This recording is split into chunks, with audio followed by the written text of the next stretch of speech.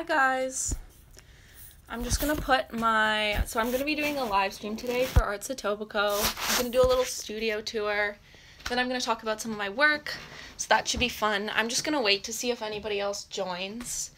I'm gonna put my photography account down below, and then I'm also gonna put, I have a little business, I'll talk about that later, that I'm starting to do. Hi guys. And I'm gonna put that down there too, if you want to check that out. Just type this in.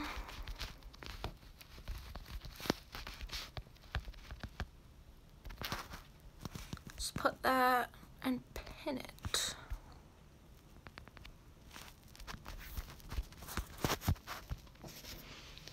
Okay, so hopefully everybody's doing well with COVID. Hopefully everybody's staying safe, obviously.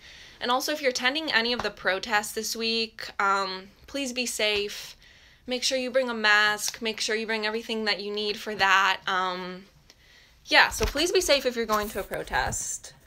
I'm going to give a bit. I'm just going to put in my business account, too. I just started it. I'll talk about it later. I'm just going to... There we go. Let me just pin that. And then I will start.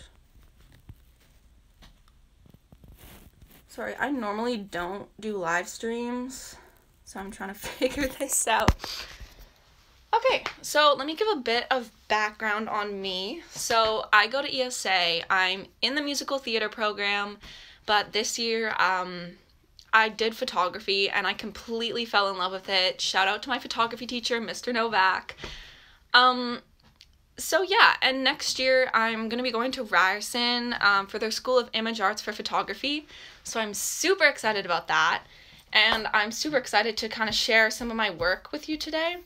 I'm mainly a photographer, so a portion of this will be me filming my computer and talking about my work, so I'm really sorry if that's like bad quality. I'm so sorry. If you go on my photography account below, I put it in the comments. I pinned it, but it's at Olivia Graham Photography. I don't know. It pinned my business account. Okay, well, you know what? I'm gonna do it again because I don't know if it stayed, but I have a website, so if you want to see any of my photos in like good quality, you can check that out after. So I think one of like the best things about quarantine that I have to say is, since I'm a photographer, I can't be like going out, obviously I can't be going out and taking pictures with like models and stuff, or like my friends. So you kind of have to get creative, and I've been doing a bunch of different stuff, like experimenting with different arts. I've been doing some like drawing, some illustration, some fashion design. I'll show that all to you later. I think I'm just gonna start the studio tour. It's my room. I'm in grade 12, so obviously I don't have funds to have my own studio or like the means to get my own studio. So it's gonna be a tour of my room. Also, I haven't updated my room since I was in like grade 2. So there's some, some questionable things in here. Like this Chef Kitty poster. We're just gonna pretend that we didn't see that. I'm gonna turn the light on, and then I'll give you a little tour of my workspace. So this is where the magic happens, my MacBook. I edit all my photos on there. I do all my digital illustration on there. That is pretty much where like everything happens. I don't need a huge studio space being a photographer because I take all my stuff and then I bring it back here and I just edit it all on like my computer, so that's lucky. I have this super old sewing machine. It still works, but like it needs help sometimes. It's very frustrating because it won't sew sometimes and you just have to like sit there waiting for it to work again. But it has been helpful this year with me sewing things for the fashion show, which sadly didn't happen. I'll talk about that in like a couple minutes. I've been doing like trying to work on shading and illustration. So I did this photo actually of one of the people that went to my school. Just some shading, some drawing. Yeah, it looks like your machine. Yeah. I hope to get a new one, but I mean, they are expensive. If anyone knows, like, how to fix your sewing machine, that the thread will just come out sometimes and then it will just stop sewing. So maybe I'm doing something wrong, to be honest. Yeah, so I've been working on these, also working on like just doing different like body shapes and getting like body proportions, because I've been trying like a lot to work on my drawing abilities. I've never really been someone who I don't consider myself someone who can draw, so you know, it's been a good time to work on that, to be honest. Okay, so we were supposed to have this fashion show at school, Etobicoke fashion show. It had so many like super amazing designers that were gonna be in it, and the people had put so much hard work into getting it ready, and sadly because of COVID it got canceled, so that's like a real bummer. I'm really sad about that, but I had been doing some fashion designs for that, so I thought I'd show you. This was my first ever attempt at sewing stuff, so if you're like a professional sewer or something and you look at this and you're like cringing, I'm sorry, but it was my first attempt trying to make like clothing of any kind. All my clothing is sustainable because I didn't want to be buying like new fabrics to be making any of this stuff, so it's all made from like pre-existing materials. I didn't have to buy anything to make this stuff, so I think that's super cool. So I'll show you. Sorry, there's a whole loose thread situation going on here because I didn't actually finish these pieces. But so I just made this top, little bikini top. This is made out of like old bandanas, and then on the back it's actually an old swimsuit top because I don't know how to draft patterns. I feel like that is a more experienced section of fashion design, so I wasn't there yet, so I just used an old like bikini to make like the outline, and then I just used these bandanas, and then to go with that outfit I just had, thanks to everyone who's joining too. I was like genuinely worried that no one was going to join this, so I'm really happy people actually joined. Over here I made these shorts. Sorry, it's kind of hard to like hold these and have the camera at the same time. I made these shorts, so one half I made with the red bandana, one half with the blue. Once again, all recycled bandanas that I had in my house or I got at the thrift store to make these items. I think right now, to be honest, there's either like high-end, also, I'm sorry, it's raining really hard outside, so if you hear like a noise in the background, that's the rain. I think right now there's either like super high-end designers who a lot of them are starting to like incorporate sustainability into their practice and into their clothing. So I think that's really great. But for people who are like middle income or lower income, they can't access that clothing. So that's when kind of fast fashion comes into play and people start purchasing from fast fashion stores. So I think it's really important that like young and up and coming designers start to like use sustainable practices in their clothing, so that hopefully in the future we can have clothes that like middle and lower income people can afford, that's still sustainable and good for the environment. That person's not going to be me because I don't think I'll be doing more fashion design after this. Maybe. It's kind of fun. It can be super frustrating too, but okay. And then I'll show you another piece that I made.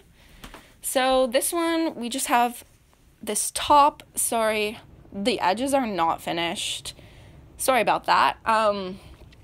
If you're looking at this and it's making you sad because you're a professional at this, I didn't finish this piece. And then it also has shorts. So the shorts and the top, those are both made out of a tablecloth that I got at Value Village. So, and then it has this like, oh wow, the shorts just fell. It has this skirt that goes over the shorts and is attached to the top, and I made that out of an old curtain that I found at Value Village. If you go to the Value Village, like fabric curtain section, there's some really cool prints that you can find there, And, yeah, you can make, like, super cool stuff. Like, some of, I saw, like, curtains there a while ago that was, like, a super trendy print that I'd seen them selling online. So, like, if you're ever looking for fabrics, that can be, like, a super good place if you want it to be sustainable. Okay, so moving on to another project that I've been working on right now. I've been making fruit berets. I'll show you those in a second if you're kind of confused as to what a fruit beret is. So these are hand-sewn berets. They resemble fruits. I have 5 types. I'm still working on them right now. I'll just show those. I know. So we have a raspberry one. Obviously I haven't finished sewing, but I'm sewing these all by hand, so. This is going to be a blueberry when I finish. This one, gonna be an orange. We have a strawberry up here. There's gonna be like these white things all around. And then we have a lemon. I like the lemon. The lemon's really, really cute. So yeah, I'm gonna be starting up this company. It's random, but I honestly think they're like super cute. My Instagram for these is Botanical Berets. I'm gonna be starting an Etsy shop, and there's gonna be a link on the Botanical Berets Instagram. And these are gonna be selling for like $25. Obviously, they're all hand sewn. They're not all gonna look the same because I'm sewing them by hand, so they're not like cookie cutter. They're not coming out of a factory, so yeah. And they do take like quite an amount of work because I have to, you know, be sewing them all by hand by myself on the floor of my room. But honestly, I think they're cute, so I thought it'd be a good idea. Okay, so I think now, actually, I'm going to turn my light off because if I'm showing things on my computer, I want it to be easier to see. Arts Etobicoke sent me some questions. Ooh, sorry, I'm knocking things down. So I thought I'd answer a couple of those questions, and then I'm probably going to, I'm going to go through some of my work, and then I'll answer some more questions. So I feel like I just rushed through that whole section because I was kind of nervous, but hopefully this isn't like, hopefully everyone is still like good to go, doesn't get bored by me talking about my photography, and like is still engaged with this. Okay, so the first question that Arts Etobicoke sent me is, how long have you been affiliated with Arts Etobicoke?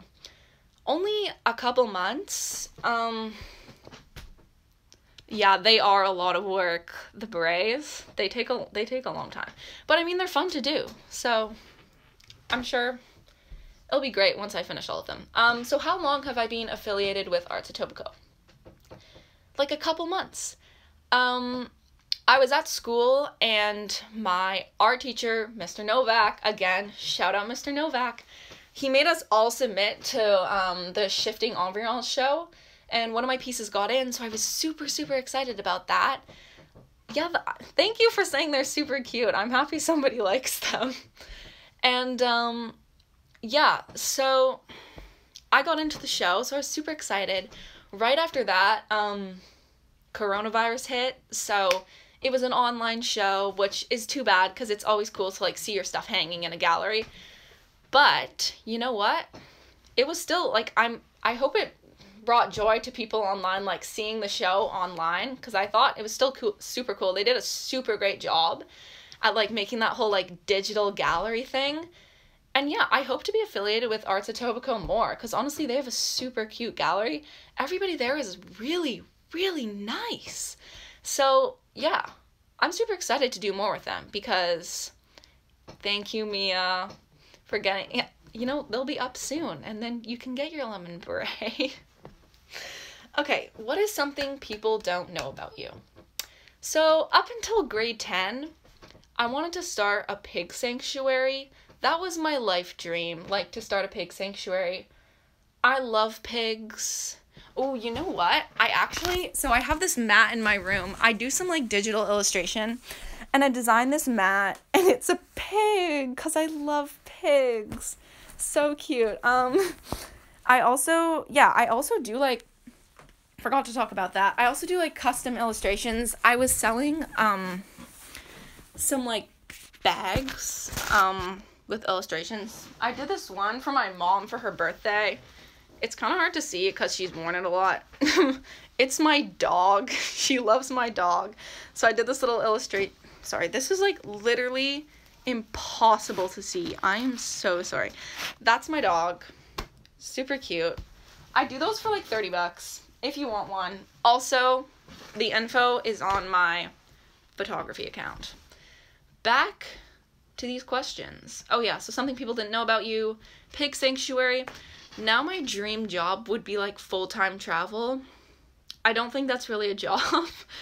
But, you know what? Like, if you start, like, a YouTube channel or I have a little business, that could be a possibility. So I am working towards that.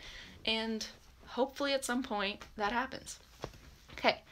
What do you do with your spare time when you're not creating art?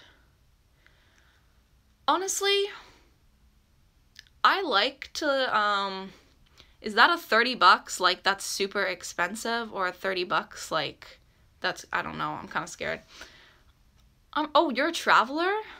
Let me know, like, how you did that, because I'd actually be super curious to know, because that's, like, my dream of what I want to do. Let me know in the comments. Okay, what do you do with your spare time when you're not creating art? I like to hike. That might sound sad to some people. I feel like the novelty of hiking has kind of worn off since coronavirus started.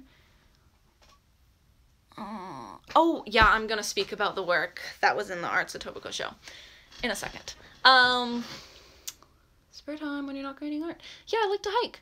And yeah, I really have nothing else to say about that.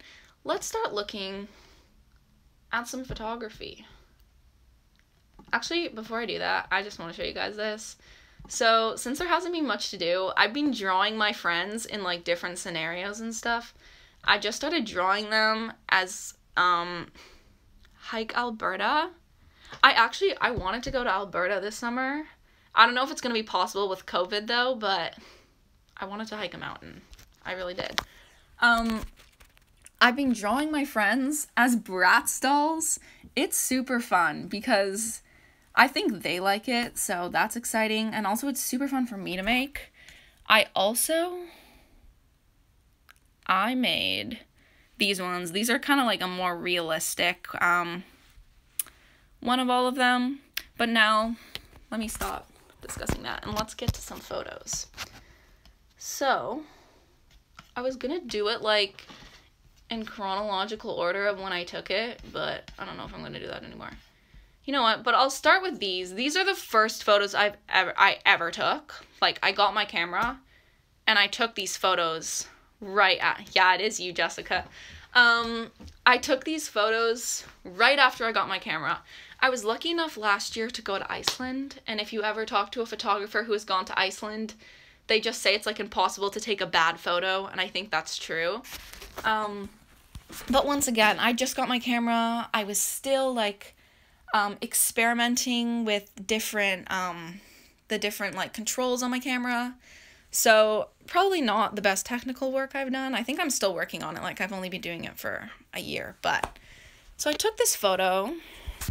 Oh, no, I'm not going to twist it. Sorry, it's kind of hard to, like, see because I'm filming my laptop. But I took this one in Iceland. It's one of the most famous waterfalls in Iceland. And this was taken at 12 a.m. because the sun sets in Iceland at 12 a.m. So, this photo, I still like this photo. If any of you are Game of Thrones fans, I'm not, but apparently this is the mountain in Game of Thrones. So, like, I don't know what it's called, but apparently there was some big battle in that show, and that's the mountain that they filmed it at. If anyone knows Game of Thrones, let me know in the comments. Oh, here's a nice horse that I met. These are such random photos. These are, like, the first photos I took. I named this horse Horsey Momo. I think he was kind of scared of me. I'd come up to pet him, and he'd leave. But I got this photo of him. He's cute. I'm not gonna lie, I do not like this photo. Just something is, like, off with it. Also, there's a boat in the background, so I think we're just gonna move on from that. And then there's this one. I love this photo. Iceland has a road that goes all the way around it. But this was taken like inland, so you have to drive on some like dirt roads, and then you have to, go through like rivers and stuff. The weather in Iceland was supposed to be like 15 to 16 degrees. That was a lie. It got to like below 0. So if you're going to Iceland, it gets really cold, and we weren't prepared. I'm pretty sure like every member of my family cried during that 2 nights of camping, but I got this great photo. So it was completely worth it. Okay, so here, this is like the first conceptual series that I did. One of these photos was in Arts Etobicoke. I think I interpret these photos like different ways. I've actually interpreted them in different ways. I'll tell you like what I think they're about, or what I meant them to be about first, and then, yeah. So here we have, so this is the series that I did. It involves taking a lot of random stuff to random places over Toronto. I'll just flip through them. And then, sorry, this is like not good quality. And then I will talk about them.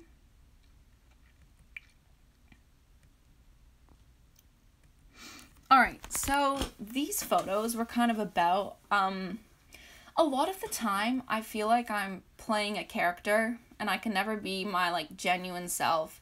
Like, I think I have a character with my friends. I think I have a character with my family, with my relatives. Like, I never actually feel like I'm the most genuine person that I could be. And the character that I play kind of shifts depending on who I'm with.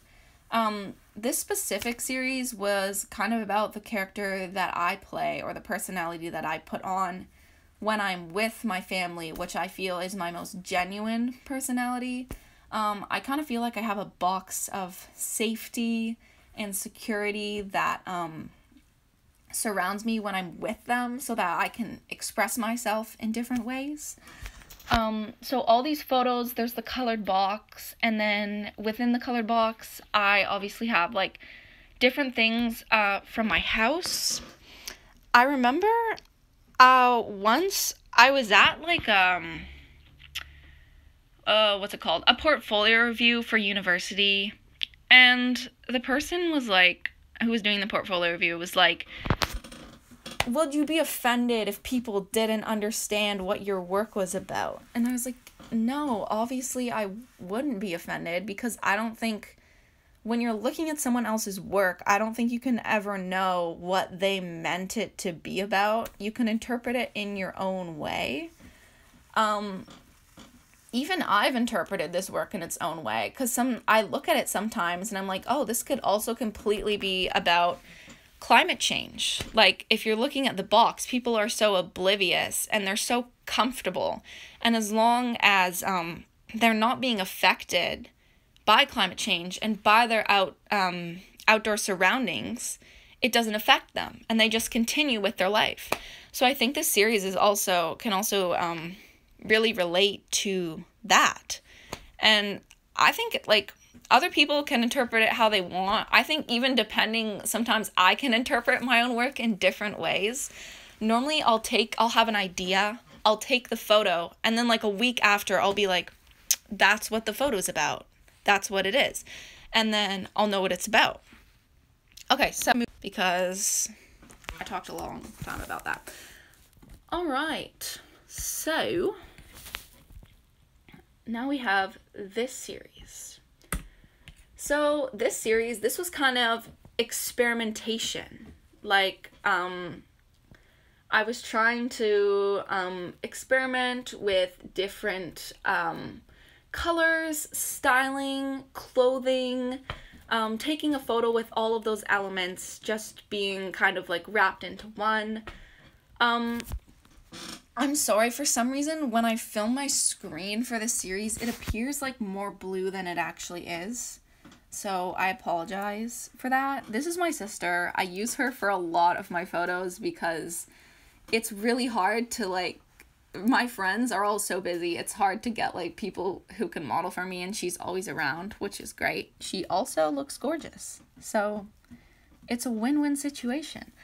Yeah, so I took these photos. We were up at my grandparents' cottage. The lake was completely frozen over. It was, like, blue. It was absolutely beautiful. Yeah, I can see. It's kind of, it looks very blue, through the screen, so I do apologize for that. But yeah, this series doesn't have, like, a deep conceptual meaning to it. I think that's okay. I think you can take photos because they're beautiful. I don't think you necessarily have to have, like, a conceptual idea for every single photo you take. Yeah, so I did these. I was also working with, like, different posing, and, yeah. So there's that. Let's move on. This is fun. I'm actually having a good time doing this. Okay. So I did this series with my friends. And I, like, finished it. I posted it to my Instagram. I posted it to my website. And then while I've been sitting in quarantine, I was looking at them. And I was like, I really hate that editing. So I'm going to redo it. So this is what the, like, original one looked like that I did. Sorry, it is so bright. I really apologize for this. These were, like, the original photos that I took. And I've just kind of been in Photoshop, just messing around with these during the pandemic. And, you know, let's just get rid of that. Go open Photoshop. Yeah, so I have been changing them. They're now black and white. I'm sorry, because they're so, like, clear, you can kind of see the lines where I did, like, kind of like a gradient situation, so I'm sorry for that.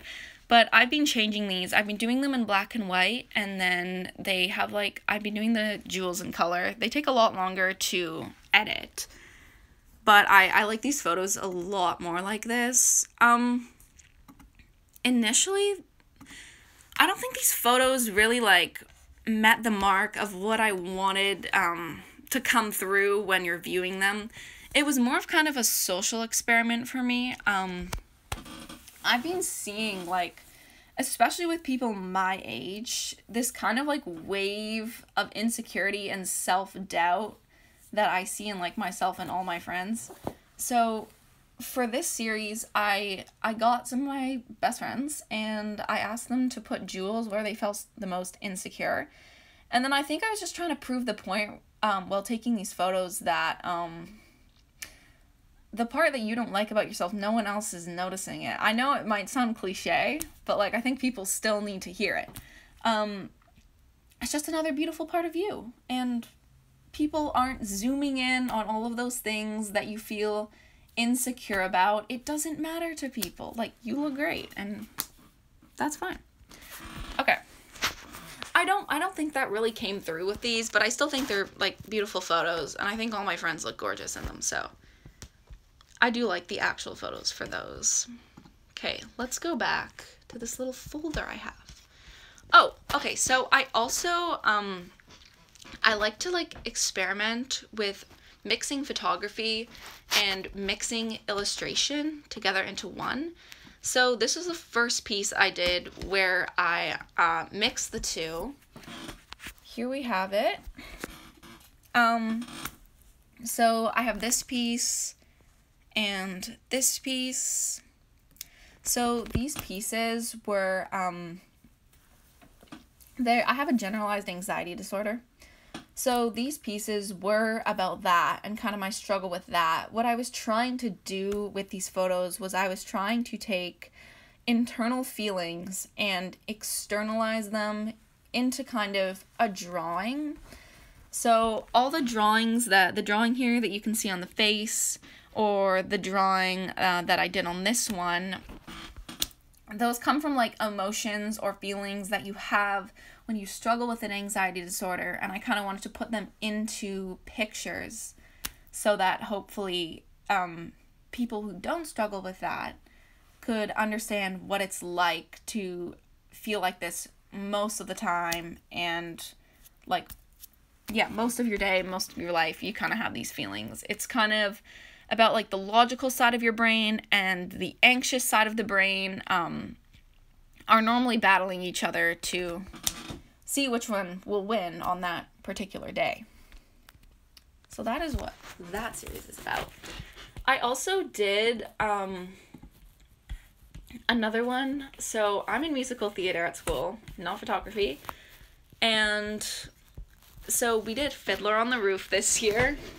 And we had to do this like theater and context assignment to go along with the musical. So there's a huge like presence of arranged marriages. That's a huge topic in Fiddler on the Roof if you haven't seen the musical. So me and a friend, we worked on this project together. She actually had people in her family who had been in arranged marriages.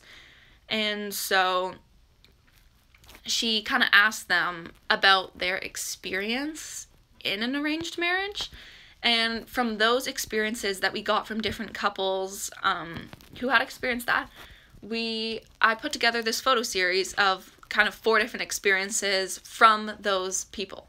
So here's the first photo that I did. This one was kind of about one of the couples. They had this experience of not knowing each other at the start, and over time actually growing to love each other. So that was one experience we had. This one's kind of about the societal pressure of an arranged marriage, and also the pressure the family places on the younger adults that are going to be in the arranged marriage. That was also an experience of someone that we had talked to. A lot of the time, families will benefit out of putting one of their children in an arranged marriage, so there can be a lot of pressure from the family to do this. Once again, I do not have first-hand experience, obviously, being in an arranged marriage, but this is just all like testimonials that we got from interviewing people who had this experience. This one was kind of about being your own person, not being your own person anymore, and kind of being tied to the other person, or like you come in a package, not having your own individuality anymore after the marriage. So that is that one. And then we have this last one. This one is kind of about the darker side that can sometimes take place with domestic abuse, or almost being played by a puppet by the other person. Sadly, one of the people we interviewed did have this experience within their marriage, so we felt we must like represent that with the photos so that it's as accurate and real as possible to what their experience was. Okay, so there's that one. And then once again, if you're just joining or you weren't here at the start, my photography account is pinned below. So feel free to go on there. I have a Wix website. Feel free to take a look at any of my photography if you want. And yeah, that will be a lot better quality than me showing you on my computer. So yeah. Okay, I'm gonna do one more series, and then I'm gonna get to some photos that I actually took during quarantine. So this is the last series that I kind of did before coronavirus and before school ended. If anyone watching this right now is in grade 12, I think you can relate to the fact that grade 12 is a year that is extremely stressful. I think a lot of people's mental health is kind of put on the line with the pressure of university, the pressure of getting high enough marks to get into university. There's just a ton of like pressure that happens in grade 12. So I think for like a good month or two, I would go to school, and by the time I came home, I would just have no energy. I was probably like a very angry person from just putting like all my emotional and physical energy into school. So I did these photos to represent that. Sorry, once again, they're showing up very bright. Yes, so I did these. Yeah, I think that's an issue that needs to be addressed more, because I think a lot of grade 12 students, even grade 11, can really struggle with like that overwhelming feeling. So hopefully that can start to be addressed more at school. Super important. Okay, now we're gonna go into some quarantine photos. I'm just gonna show you one singular photo I took and a series that I also did in quarantine. So this is a photo. I took this of my grandma. She looks super cute in this photo. Also, disclaimer, I was standing over 10 feet away. I have a telephoto lens, so I was just really zooming in from how far back I was standing. She currently has stage 4 ovarian cancer, so obviously, with a medical condition like that, getting coronavirus could possibly be fatal, so she has to stay inside. And it can be very hard for her because she can't see us, and we can't see her. So I just took this photo. We went to drop off groceries. We put them in like a buggy, and then we pushed them over to her. But yeah, that was this photo. I think she looks great in it. I really love that photo. And now the last series before I finish answering some more of Arts Etobicoke's questions, and then I think that will be it for the live stream. So, a while ago, me and a friend, we were talking about how we find that a lot of the time, women get objectified, and for some reason, women's bodies get related to fruit. I've always found that exceedingly weird. Like, I'm really not sure why that's a thing. Like, if you were to look up body types, it would come up with, like, you're an apple, you're a pear, you're a lemon. Like, I found that super weird. So I think I was thinking about that while I did this series. I'm going to be doing a series later on that because I actually find that a super interesting topic. But yeah, for this one, it doesn't really have a real meaning. I was kind of trying to set stuff up, a little setup in my house.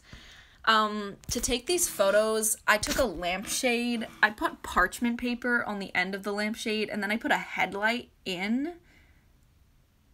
Yeah, I don't know. The fruit thing just always seemed, like, super weird to me, because I've never seen, like, men compared to fruits. I don't know. It just seems weird, you know? I don't know. Maybe other people don't feel like that, but I don't know. I was just talking about it with a friend, and we just thought it seemed kind of weird. So, yeah, I put a headlight in a lampshade, I put parchment paper over it, and I made kind of a little lighting setup, and I took these photos of my sister. So, while I made a little, like, no, I already said that, I made a little set. So yeah, I did these. I actually do really like these. I was lucky to have these published in a magazine, so that was super exciting. Okay, I think that's all I'm going to show you today because I don't want to ramble on for like a super long time. Check out my photography account for more stuff. Check out my website. I'm going to answer a couple more of these questions from Arts Etobicoke, and then I think I'm going to wrap up. Okay, so they asked me, what is your go-to meal you make for guests? Okay, after this live stream is over, everyone should look up cheesy garlic pull-apart bread. It is beautiful. So you take like a loaf of bread, you cut it horizontally, then you cut it vertically. You know what? I'm just gonna show a photo. It's a beautiful food. It looks like this. So good. So good. I 100% recommend. You like take a blender, you throw some parsley in, you throw some like garlic in, you throw some olive oil in, then you like mix that with butter, put it on the bread, then you put cheese. It's a great experience. Make it tonight. Like, if you have the stuff to make it, I 100% recommend.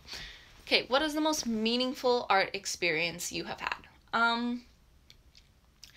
I've only been doing this for 1 year, so I think the most meaningful to me was just like the amazing experiences that I've had having my work in galleries and having my work in publications, that's just so exciting to me. I was lucky to have it published in 3 magazines: Photo Ed, the digital edition, Mob Journal, and Picton Magazine, where I actually got one of my photos on the front cover, which was super exciting, as well as the Trinity Review, which is a literary arts journal, and obviously getting to do a show with Arts Etobicoke, so much fun, Albright Knox, and also, what is that? Oh, I also did one at Artscape Youngplace it was teens advocating for mental health. That was also an amazing show. So I've been so fortunate, and I'm so happy to have gotten those opportunities in like my first year of doing visual arts. So that's super exciting. Okay, and the last question before I go: why do you think community arts are important? Oh, I think community arts are so important. Like, I'm fortunate enough to go to an art school where they put a huge emphasis on art, but at a normal school without an arts focus, it would be like math, science, English, and then art is like down here, which I do not agree with at all. I think art is so incredibly important for your mental health, for your well-being, for, just like making yourself healthy, having it as a hobby, having something that you really enjoy. And I think since the education system doesn't really put a great emphasis on art education, it's so, so important that we have community arts so that like kids can go and they can be exposed to these different artistic experiences and just fall in love with art and learn everything that they can about art. So yeah, I think community art's so extremely important. I want to thank everybody for joining me today for this live stream. If you want to check out my photography account, it's pinned. If you want to check out my business, it's Botanical Berets. Thank you so much. Thank you so much for joining in. And I hope you have a good rest of your day, a good rest of your week. Everyone hang in there with the coronavirus situation. If you're going to a protest, make sure you're safe. And yeah, everyone just have a great day. Thank you for listening to me.